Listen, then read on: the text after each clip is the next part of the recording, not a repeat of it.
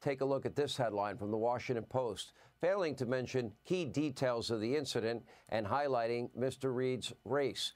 Here now with reaction, former NYPD inspector and Fox News contributor Paul Morrow is with us. Also, Project 21 founder Horace Cooper.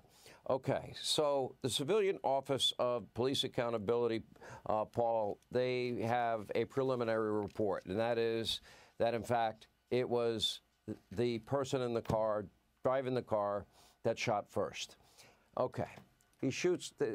At that point, police have every right. One officer was injured. Police have every right at that point to defend themselves and protect themselves. However, 96 shots is an awful lot of shooting. How do you explain that high number? Even though this guy shot, if you shoot at a cop, you're probably going to die. I mean, that kind of is like A squared, B squared, C squared. But why 96 shots? Well, Sean, it's hard for me to see in the video what's going on inside the car and beside the car. My understanding is there's other video that shows more of that.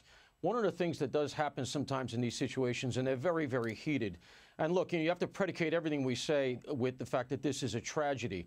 But there's a phenomenon in police shootings called mass contagious shooting. And what happens is officers hear the gunshots, they hear others firing, they don't know where those shots are coming from, they're very hyped up. And there's also the ricochet effect. That was something that occurred in the Amadou Diallo case, didn't make the media because it didn't fit the narrative. One of the things that happened in that case is the initial rounds that were fired were bouncing off the wall and were coming back at the cops, and they were hearing those shots going past them. And so I'm not saying that's what happened here. We have to deal with the facts, but that's one of the things that is on the table. Horace, let's get your take. Well, I'm going to put my cards on the table. I back the men in blue. I understand that there is an investigation that is underway, but I also understand that we need people who are willing to put their lives on the line so that they can protect and prevent the law of the jungle.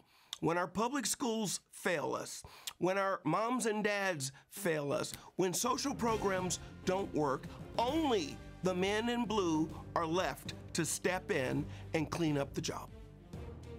You know, there are some things. If a police officer pulls you over and says, put down your window, open the door, you know, when I get pulled, if you listen, it goes a long way. In that sense, every human life matters, and it's a tragedy, and you can't shoot at a cop either. More Hannity next.